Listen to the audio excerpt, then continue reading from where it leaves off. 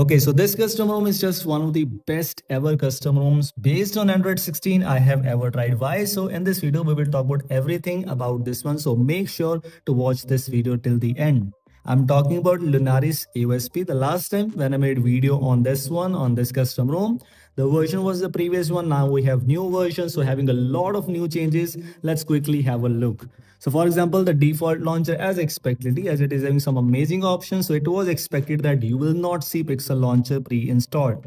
In this case, we have this Lunaris OS launcher, which brings you almost same vibes like Launcher 3 base. So nothing unique, but it's different from Pixel launchers. If you need more customization, this is definitely here. The quick settings panel is also having some goodies inspired from Nothing OS. Of course, the brightness slider is also not the default one, which you're getting with many of the custom ROMs. You can change some things in this case. You can resize the tiles and so on. Everything is just similar. It's also available in this case. For now, nothing unique, nothing special. If you move on to settings UI, what you will notice is these colorful icons are already colorful, not the default one which you're getting with AOSP. So that's different. And also same goes with our customization hub, where you have a lot of features, a lot of customizations, and some of the customizations you are definitely going to love. We have these options, and let's just talk about play integrity also. What about play integrity? Right now, in many custom ROMs, in some custom ROMs, basically, you are not getting the play integrity fix included, but you have the key box option available there. So as in this one, if you're able to notice, 3 ticks, 3 green ticks. So no issues with play integrity. In this case, I have disabled the play integrity fix, which is by default, but you have the key box XML option available. And how to find that key box? As I just told you, I made a video already on that one. So you can check out the description box for that video. What about circle to search? It is working. It is having no issues. You can use circle to search also. Actually, this is available for many devices officially. For some of the devices, it's available unofficially. So if you want to go and check out, you can.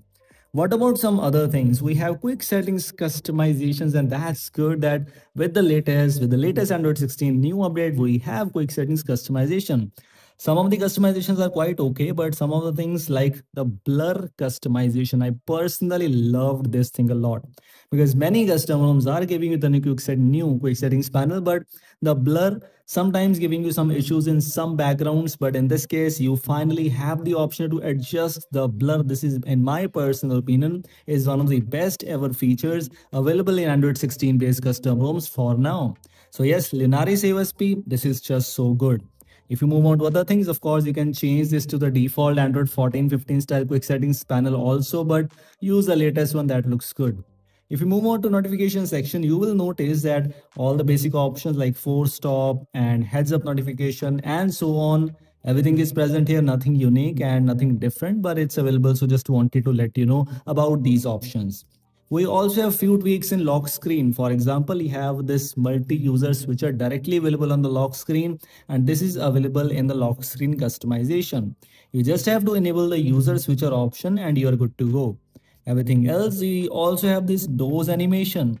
So Nothing OS style doze animation also present in this case. You have to enable it. I guess if it is enabled by default, it's good. If it is not, you can enable it soon.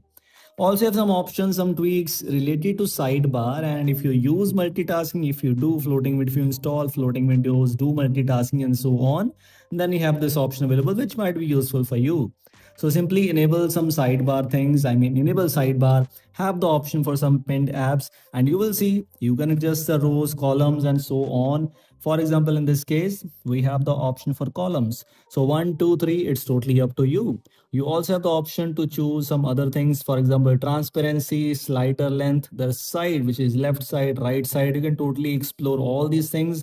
And even you can further customize the icon size. You can customize the icon padding and many more things. So yes, sidebar is available here, which can be customizable. And it's actually enabled in the form of LMO free form, as I just told you. That's good. And another outstanding thing is related to in this customization, which is enabled, is quick switch.